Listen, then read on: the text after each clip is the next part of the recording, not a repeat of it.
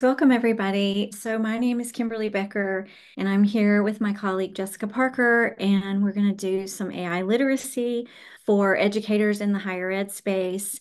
I'll go ahead and give you a list of what we're talking about today before I tell you a little bit more about us.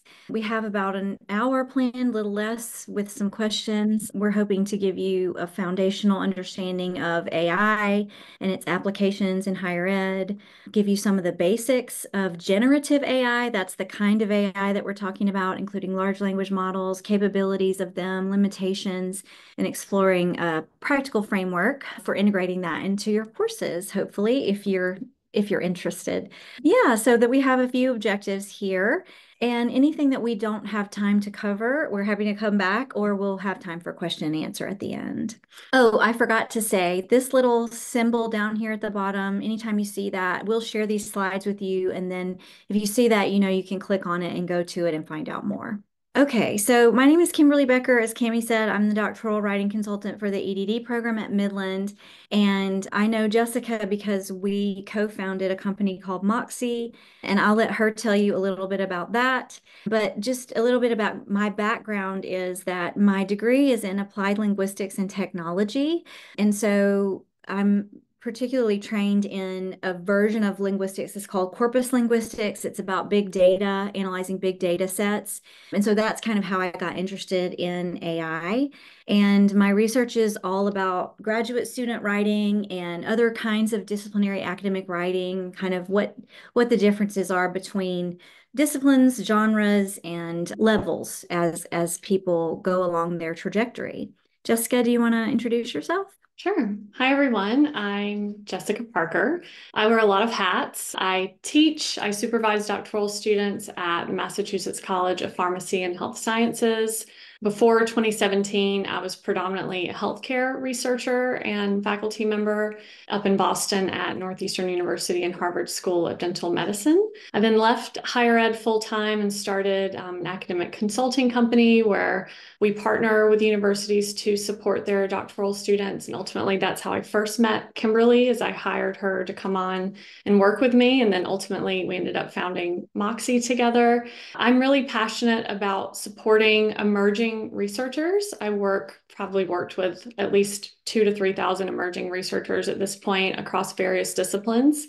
And I am a generative AI researcher. Kimberly and I conduct generative AI research to help us better understand the capabilities and limitations of this technology so that we can learn how to ethically and responsibly integrate it into our work with our students. Thanks. All right. Many of the ideas that we'll talk about in this presentation come from a researcher named Lance Eaton. He has a blog called AI and Education Simplified. So I encourage you to check out that Substack for all sorts of good stuff there.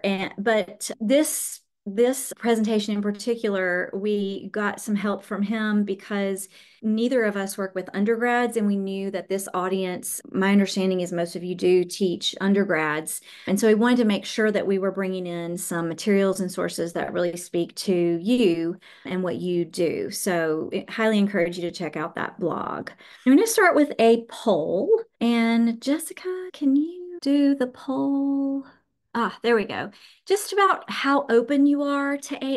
We just don't know, kind of, whenever we do this, we never know where people are. Some people are very, very concerned about it. Other people are already implementing it. So there's a large spectrum. We got Yeah, everything. good. Great. Looks like most of you are pretty open, very open. Good. Okay. That's good to know. All right. I'm going to go ahead and stop that and share the results so you can see everybody was a 2 or a 3. So that's actually not the norm, but great. That's great. So here's here's kind of where we're starting from. If you asked 10 faculty, what do they think about AI? Well, first of all, you usually notice there's like a palpable tension surrounding the topic. We want to approach this with care and understanding. If you ask 10 people, you'd probably get 30 different perspectives. If you asked them again in 20 minutes, you'd get 50 new ones. So we're seeing a wide range of reactions. Some people are already deeply integrating it, other people are concerned, some are grappling with the very existence of the technology and having kind of an existential crisis, or at least acknowledging the complexity. Generative AI is multifaceted, and of course, it's stirring up a diverse array of emotions and opinions. So as we move forward, we just want to acknowledge that whoever is here, you probably are coming from a different position, all of you, and your voice is welcome, and we want to be inclusive. But as you know, we are supporters of generative AI as long as we have a critical standpoint, and we'll tell you about that a little bit more as we go along. So first of all, this is supposed to be a fun poll. What is generative AI? And we want wrong answers only. So basically, we're asking you, what are the things that you might have heard about generative AI that you know are wrong, that you know are kind of myths or not quite right?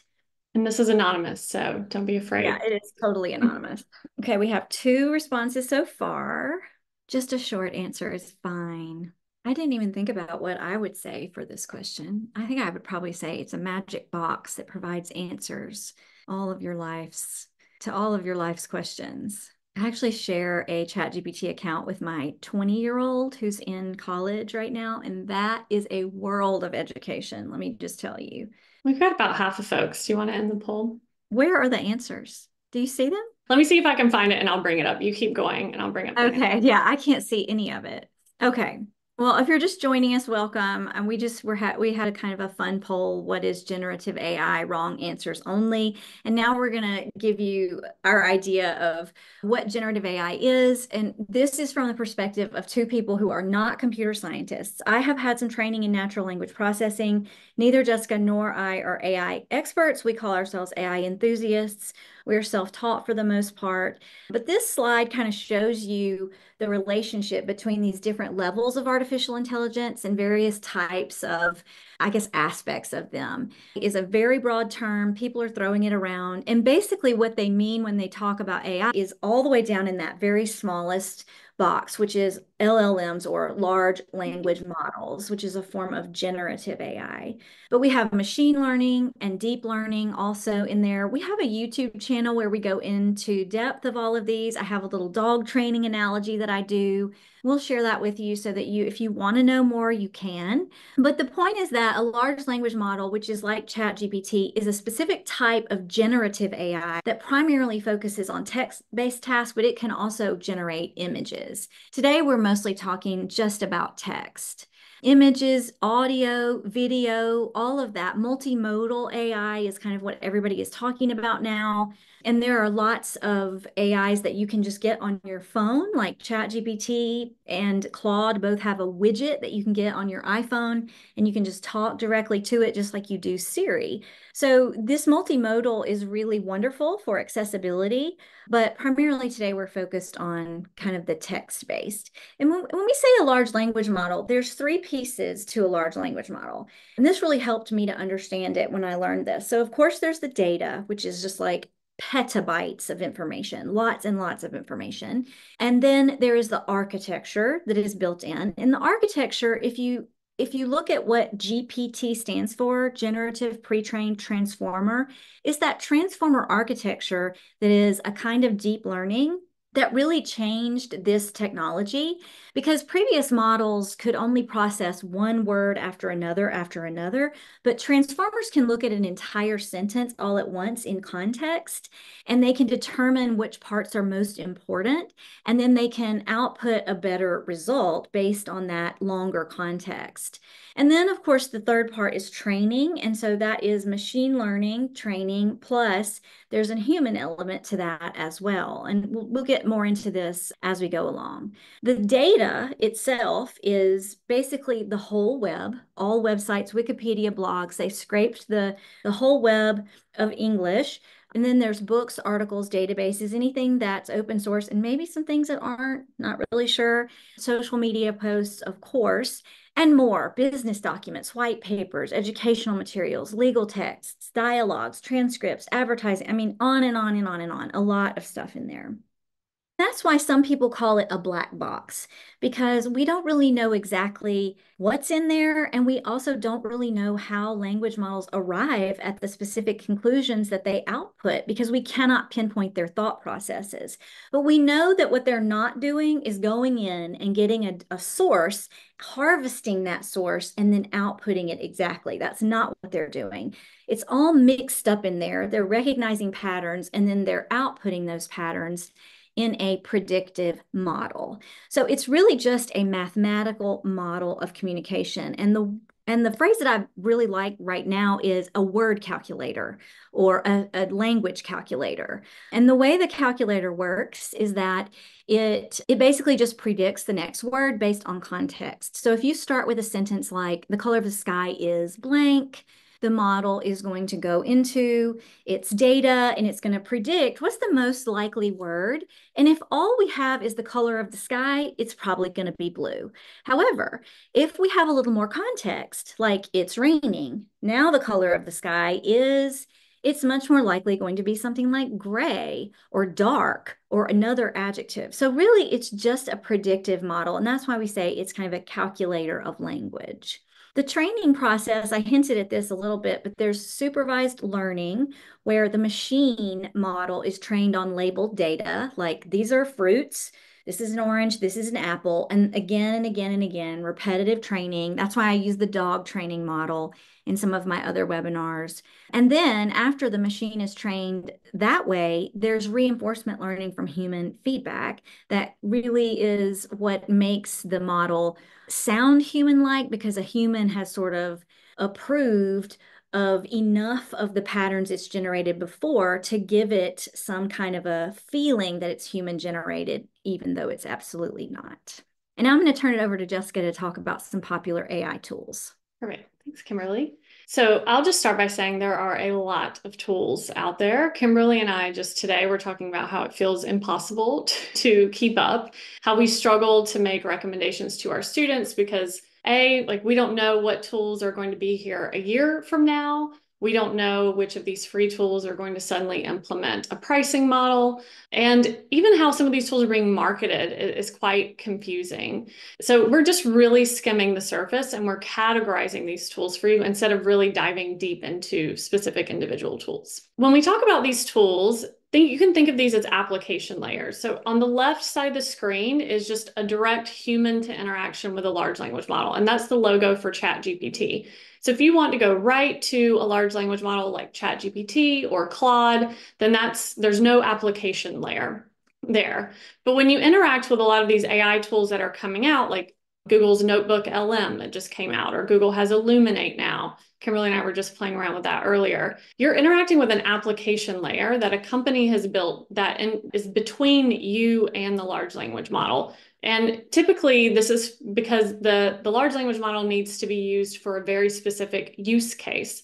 When I talk to my students about this, I try to help them understand that just the term generative AI is too general. It doesn't really capture what the tool does. All of these tools have different purposes. They're pulling information from different models and different databases, and they're not all the same. And that can be quite confusing for folks. And I think the easiest way to think about it is it's an application layer. So many of what these tools we talk about right here are application layers. They're powered by large language models, whether it be ChatGPT or Claude or Gemini.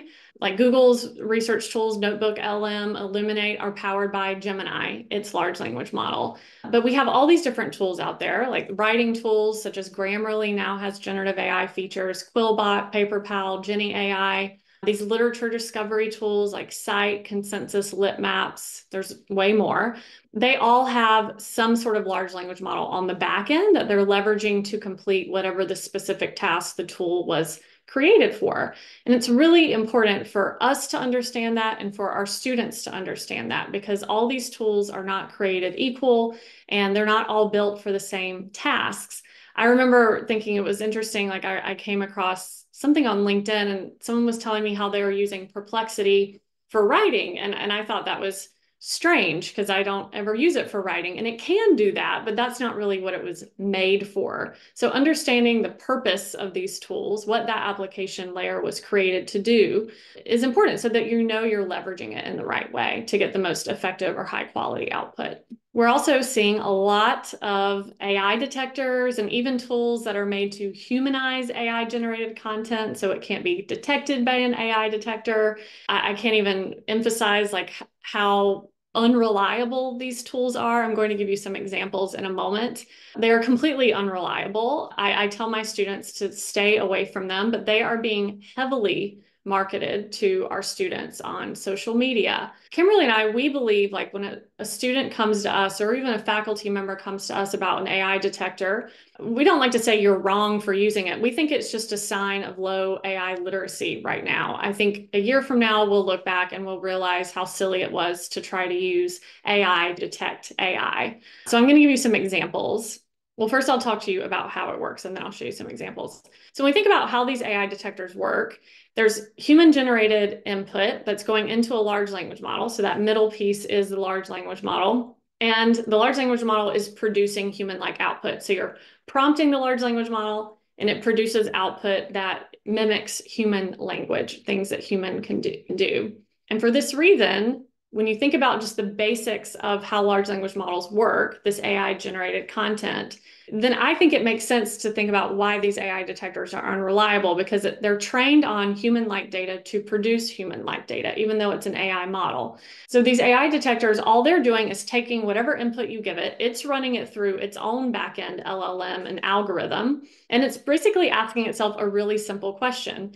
Is this text similar to what I would write, like the large language model? Is it predictable? There's actual precise measures of this that we won't have to get into today, but it then just generates a score. Like if the input that the human provides, whether it's human generated or AI generated, it just asks using an algorithm, is this similar to what I would produce? And if it's very predictable, then it considers it AI generated. If it's not predictable, then it considers it human generated. And then it produces a score. So let's look at what this looks like in practice. So I tested several different AI detectors.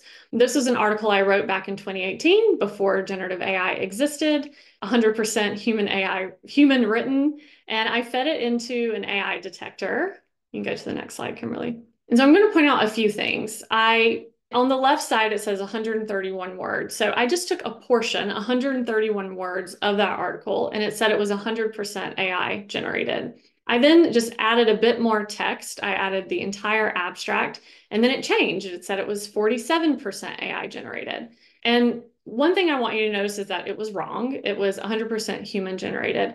But there's also something interesting about AI detectors in that its score changes based on the number of words you're giving it. And it tends to get it more correct, if you will, even though they're unreliable, the more words it has. And so just giving it a little bit more text can change that score, even though it's the same author. And for this reason, we believe strongly that faculty and students need to develop certain AI literacies. And Kimberly and I worked on a white paper where we're sort of laying out these AI literacies for higher education faculty and students. And we've categorized them into functional, critical, and rhetorical. And they're based off of an existing digital literacies framework. I'm going to hand it back over to Kimberly because she was really instrumental in developing this framework, given that she is a linguist. Kimberly, you're still muted. Yeah. Okay. Yeah, so as Jessica said, this is not anything really new.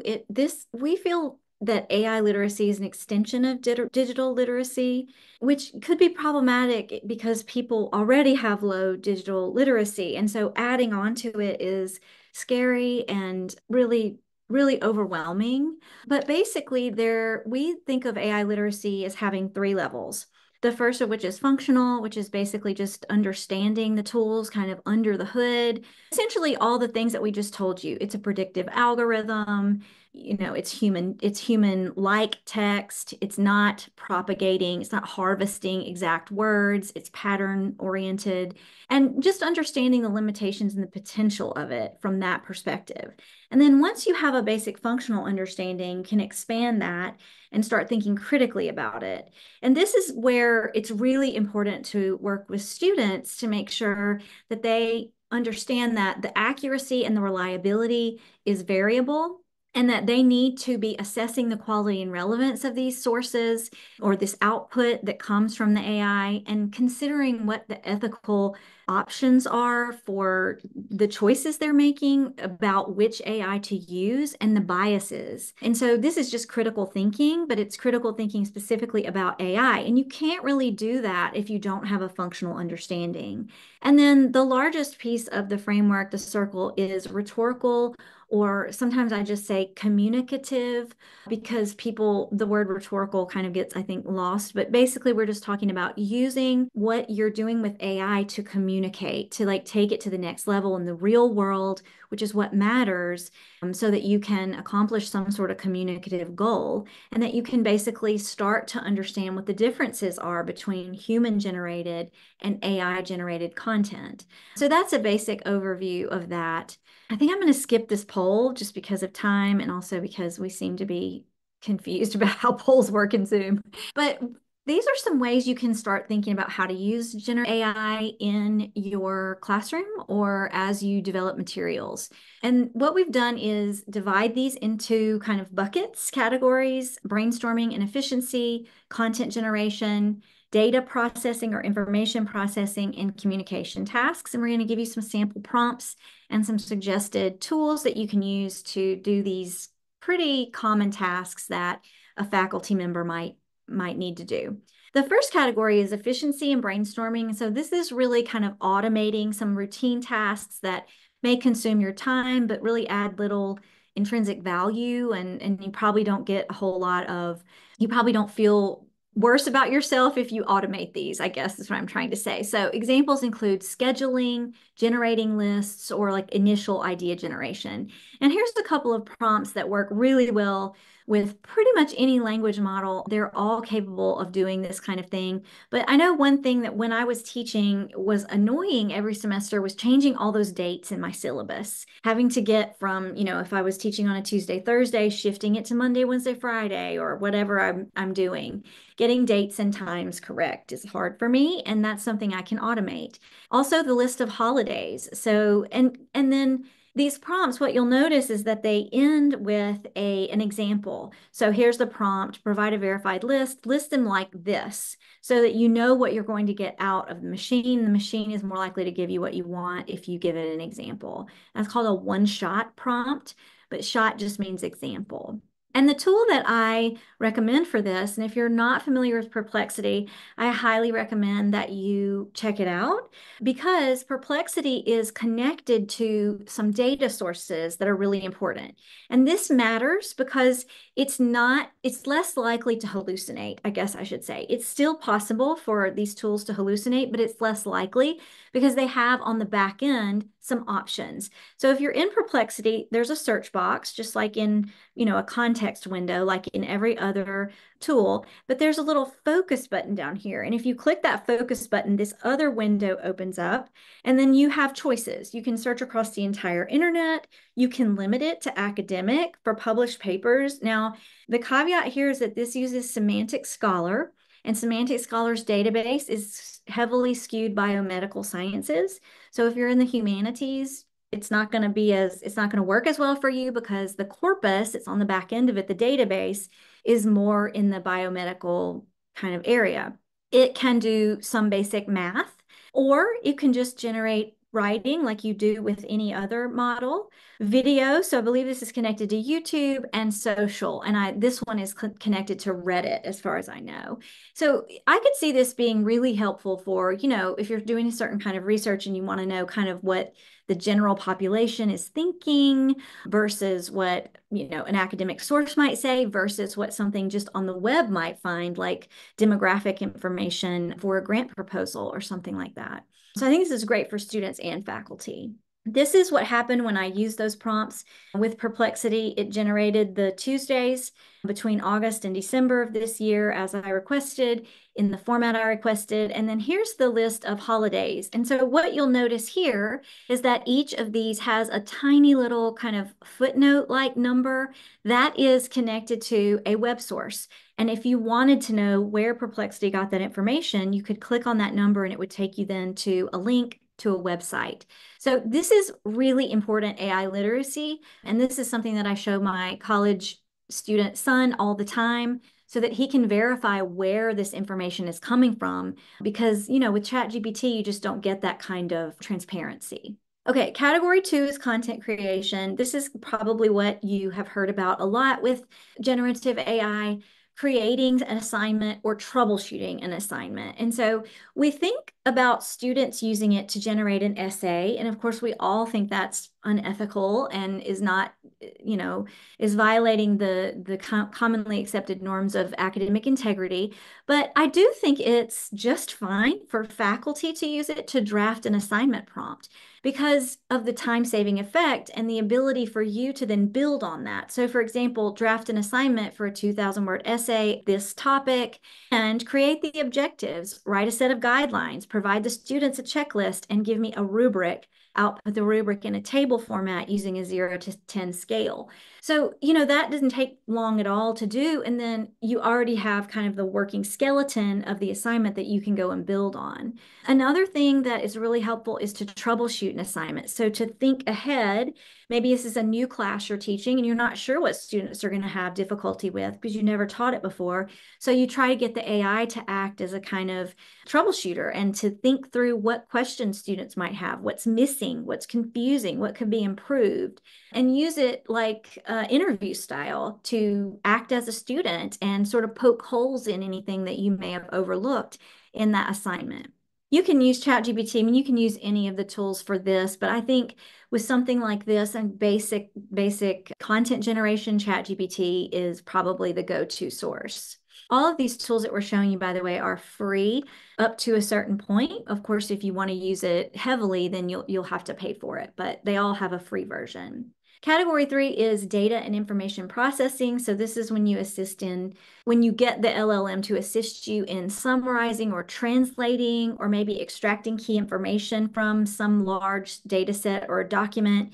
It's useful if you're writing a literature review or synthesizing research. Of course, lots of people are using this use case is very, very popular. Be careful though.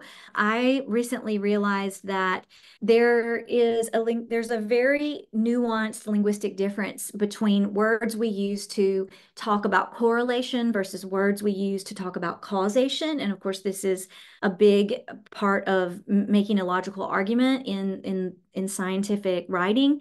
So just be careful for that because it's tricky. And I always like to throw that caveat in. The second prompt, and this is something that I have used a lot to get ideas about how to visualize my data if I'm doing research, or even when I was teaching, I was using it to take the grade distributions. If I had a test and I had the distribution of grades, I would always show that to my students so that they knew kind of, okay, where am I in the world of the class? And oh, everybody did a little bit, worse on this than the previous, and just getting some ideas about how to visualize data because that increases our communicative abilities when we can provide visual input. And so it's not necessarily that the LLM is giving me the actual visualization, chart, graph, table, whatever, but it's giving me ideas for a visual that I'm going to generate with my own program later.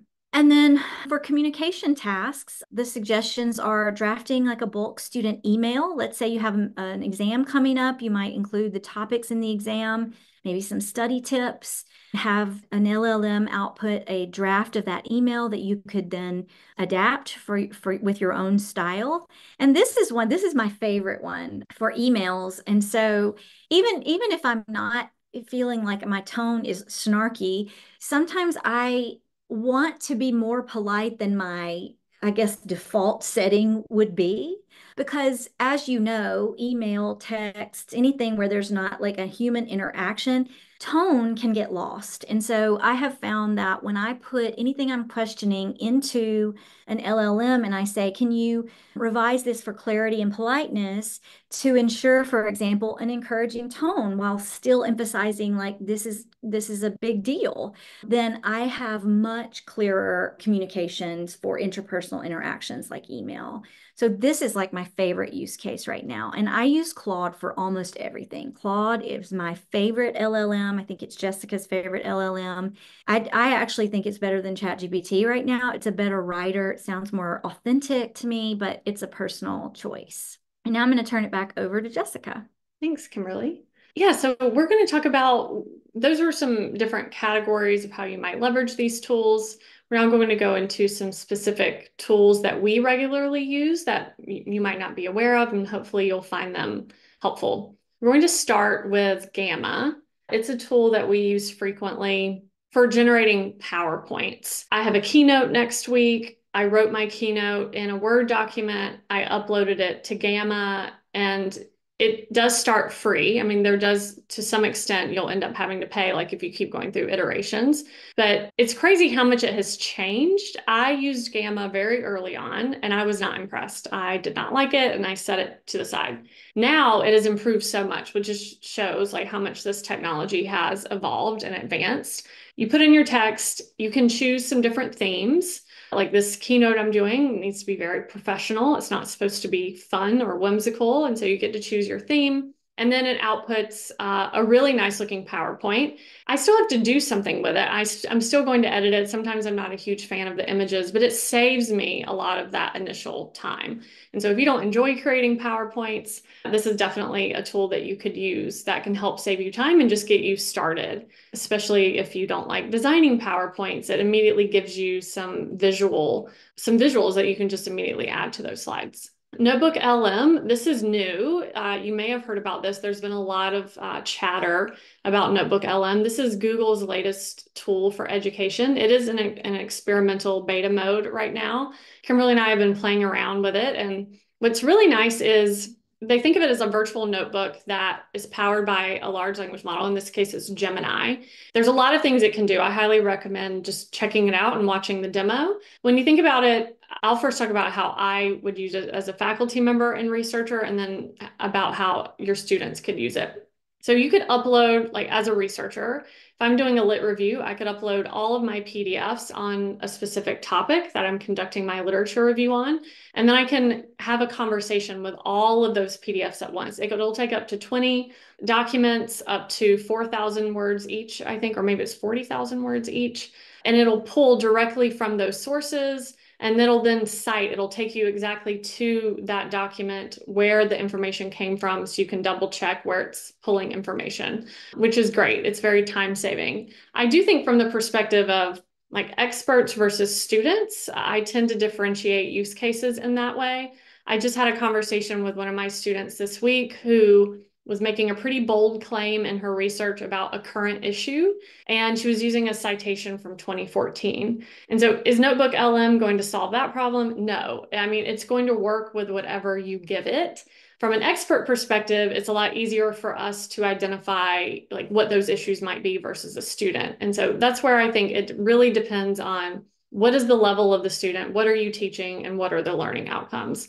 But for students, they could upload like all of the course materials for one class, and they could interact with those course materials and query it in Notebook LM. They can create different projects related to those course materials and organize notes. It's really quite amazing. And so I definitely recommend checking that out and thinking about how either you can leverage it or how you might want to expose your students to it. There's also Illuminate. This is also by Google. This will take a text document and turn it into an audio summary or a podcast. So it creates these interactive audio discussions. You can choose the voice. So for these, if you're an auditory learner or if your students are auditory learners, this can be incredible for them taking written course materials or documents. I know for myself, like it's difficult for me to find time to read as much as I'd like, but I do go on a lot of walks. And so the idea of being able to turn research articles that I would normally be reading into an audio podcast not only just makes it more interesting, but for auditory learners, this is how we're starting to get to these like personalized learning pathways, which is really fascinating. And so with these in mind, or I think Kimberly, did you want to take over here, or is this where I go into the framework? Oh, this is where I go into the framework. Okay, I'll keep going. So you might, if you're overwhelmed, this is a simple question that I would ask you to ask yourself. When we often talk to faculty Typically, they see all these options available and they just shut down. And we have a simple question that we like to ask before we sort of go into the conversation of, does it make sense for you to use AI in this way? And it's really understanding when it's appropriate to, we say, throw technology at a problem. So if you think of a specific pain point that you have and you're wondering if it's appropriate to use AI, we think you should consider using AI if you cannot humanly scale that solution. So for instance, it's impossible to scale timely, high quality feedback. It's impossible to scale my time and my resources. It's impossible for me to have the time to give each of my students personalized learning materials based on, in my context, their research topics are all different.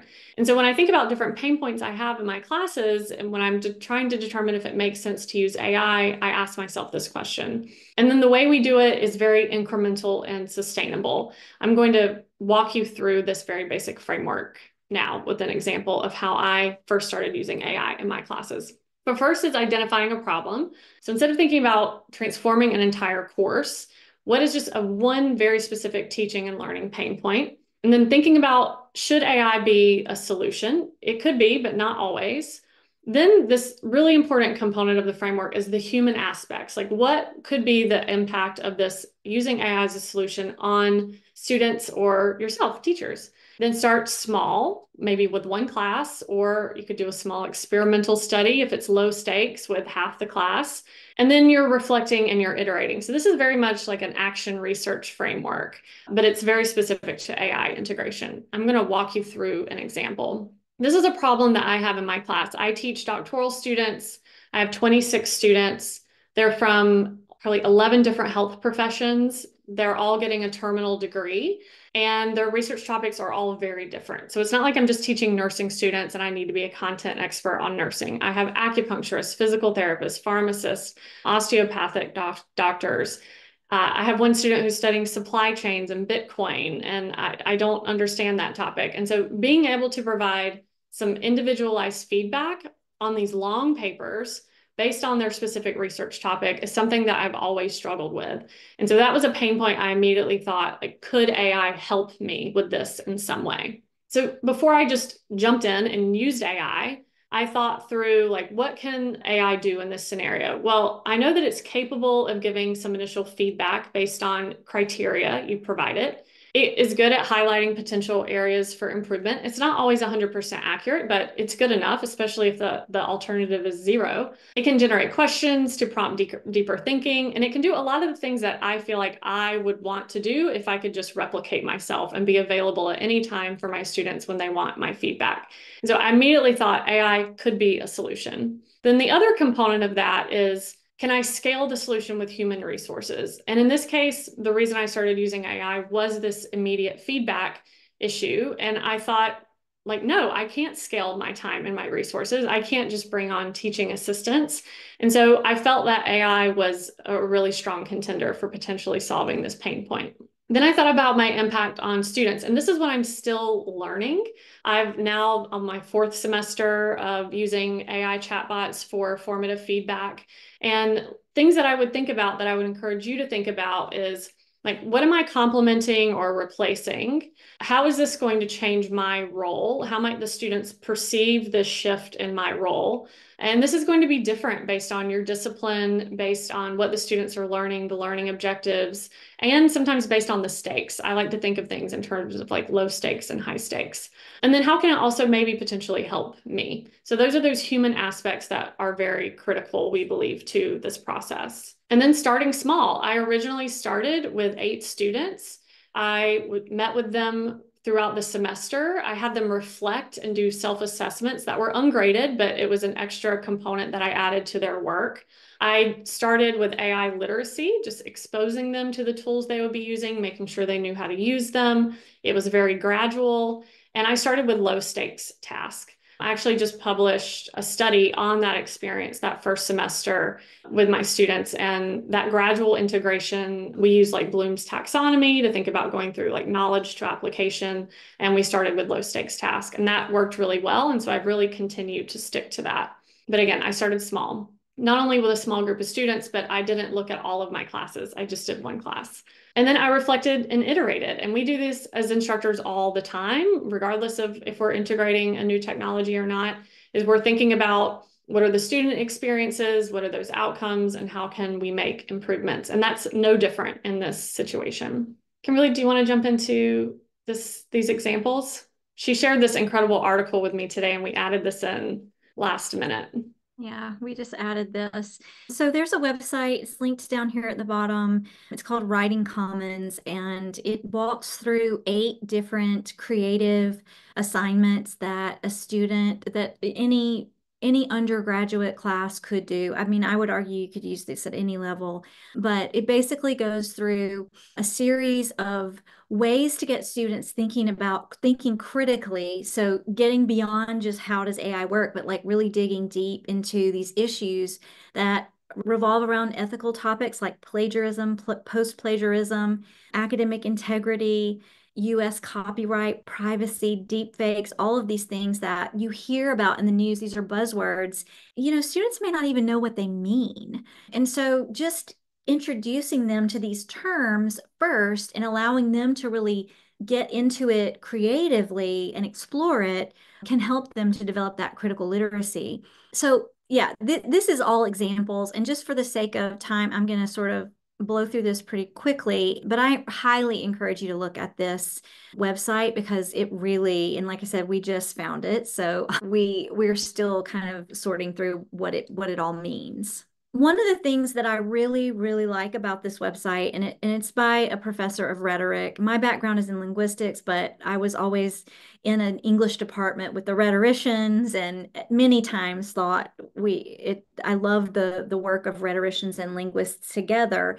But all of us, for years and years and years, writing instructors have been talking about process over product. And even if you're not a writing instructor, probably writing is in some sort of evaluation that you do, whether it's just a little bit or a lot.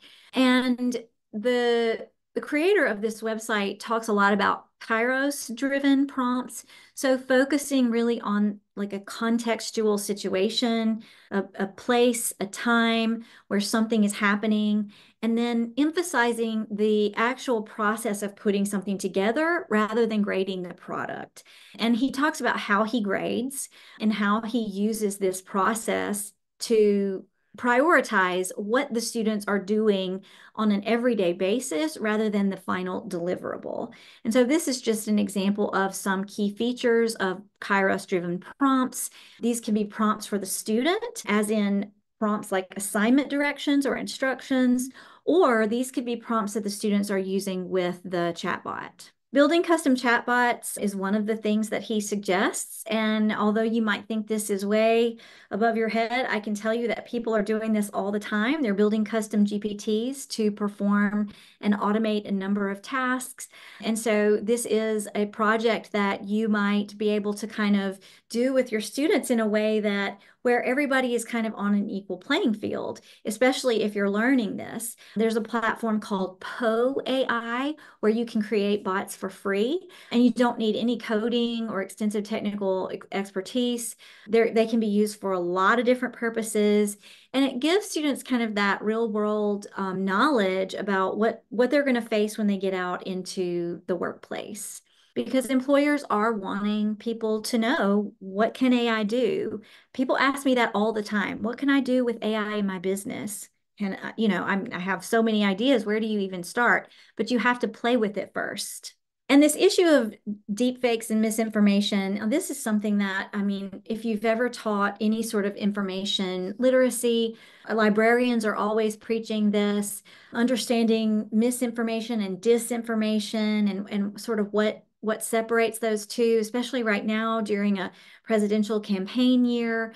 This is really important for students to start understanding how AI can increase this problem that we already have. Yesterday, I made a deep fake of myself in 30 minutes for free using a program called HeyGen. And so I uploaded a 5-minute video of me and I uploaded a script and it somehow put those things together. and it created this. And I sent it to my family, and they were like, that doesn't sound like you. It doesn't have a Southern accent.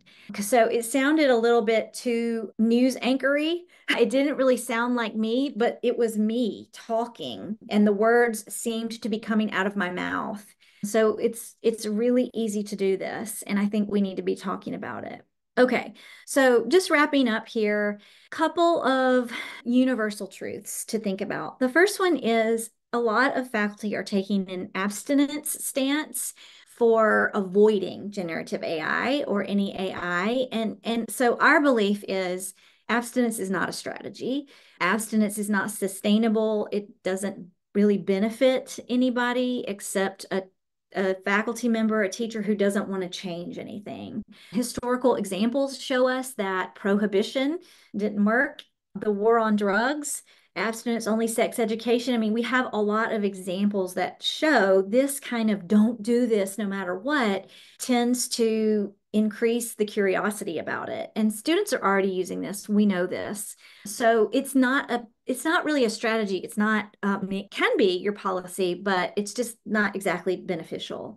And then the two bucket challenge. And again, this comes from Lance Eaton, and I love this. So he says the two bucket challenge, and these are leaky buckets because it's a continual process, is that you need two types of knowledge to really successfully implement AI in your classroom. And the first one is AI literacy. We showed you a framework for that. And the second one is content knowledge, discipline specific content knowledge. And so if students don't have that yet because they're not experts, then you need to be talking about that. How can you verify whatever you're getting, whatever information you're getting, using your AI literacy to confirm or correct that information that comes out of the chatbot? So that's the kind of two bucket challenge. And then the last universal truth is find some sort of aha moment where you have and discover a personal use case that really adds value, and think about effectiveness, not just efficiency, because I think we're being sold kind of a false line of, we hear about AI as this efficiency, this way to be more productive faster. And I'm not sure that's the case. When we have a new technology, we have to learn it. So I think if you can find something that really helps you improve your effectiveness in something, like my example of the email, making my emails more polite, that's really important to me to come across and to be as polite as I can be, even when I'm tired, especially when it's in writing. But yeah, so find your aha moment and then share that with somebody so that you can have this open, transparent dialogue about it, and so that you can negotiate what is happening in this new world and sort of learn from each other. And that, having that aha moment really can give you empathy for a student who may think they have an aha moment with using AI, but really they're kind of misguided. And you can help them understand it when you have a good use case yourself. And that is all we have. We'd love to open it up now for any questions or comments. And I'm going to stop sharing so I can see you all. I did share a few links in the chat. I shared the link to that Writing Commons website. I also shared a link to, which had all of those examples Kimberly talked about at the end. We just, like I said, discovered that today and thought it was just a treasure trove of really good practical examples. And then we have an AI literacies framework white paper in case you're interested in that. I also linked to that. I see a question about Claude, insight for Claude. So here's a little insight about Claude. The founders of Claude were working for OpenAI and decided that they didn't like their practices. As you know, OpenAI often has a lot of drama. And so they left and they founded their own company, and they named their product Claude because Claude is the name of a very famous AI researcher from many, many years ago. And so Claude is known as the helpful, harmless AI. That's their sort of byline. And Claude is more likely to tell you if it doesn't know. It will often say, I don't have any information about that. Alternately, it will also just make it up. But it seems to be more careful, but it's sourced from all those same, I showed you that list of like websites, blogs, Wikipedia, YouTube, all those the same things that all the large language models have. They all have some of those same things in them. It's not any different in that sense. It's a brand name, basically. I usually teach this and I say a large language model is like a box of tissues. They're not all Kleenex. We have ChatGPT, we have Claude, we have Gemini, we have Law, we have a lot of different ones. I don't know if you want to add anything to that, Jessica. I was just Prompts. going to say Claude 3.5 Sonnet has performed really well on benchmarks. Whenever a new version comes out or a new language model comes out, there's some standard benchmarks that we look at. And it does depend on the use case, I'll say. Like Gemini has sort of made a name for being better at data analysis. Although when you really look at the fine print, sometimes you have to give 8 examples to reach the level of accuracy that they advertise, which would be challenging if you don't know how to do those mathematical calculations to begin with. But Claude 3.5 Sonnet has consistently performed really well on all of the benchmarks that are important for our use cases. And so I think it's important for us to do a little bit of digging, think about what you're using it for, because you might not need a premium version. Like GPT-4 Omni might be good enough for what you're using it for, but because we do research and it's pretty high stakes, we tend to pay for a premium version and we want to use the top models based on the benchmarks for our use cases. There was a question about learning how to do prompting. Yeah, we have a YouTube video about that. There's like about four types of prompts. Once you learn kind of the pattern, I think you'll pick it up really quickly. It basically has to do with how many examples you give it. So it's things like if it's a zero shot prompt, that means you ask it for something and you don't give it any examples. I don't know why they named these things zero shot, one shot, few shot, but shot just means example. So if you give it no examples, it's a zero shot prompt. If you give it one example, it's a one shot prompt. If you give it a few, it's a few shot prompt. So that's what Jessica was saying. Sometimes they'll give it like 8 examples and they'll get these really high scores, like, oh, it's doing like a fourth year PhD student in mechanical engineering. Well, that's with 8 examples. So the prompt becomes really, really long in that case. Of course, that's going to increase the chance that you get better output. And then there's something called chain of thought prompting where you go step by step by step. So I think teachers are really well positioned to do good prompting and get better results because we are used to explaining things. And so you know how you have to go step by step and you do baby steps and you do increments. Well, it's the same with a large language model.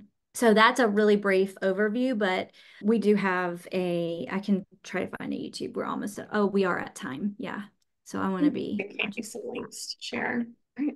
Well, that is all. Thank you for joining us. I feel like that hour went by fast. We threw a lot of information at you, but we'll share the slides and the links to the resources. Bye, everyone.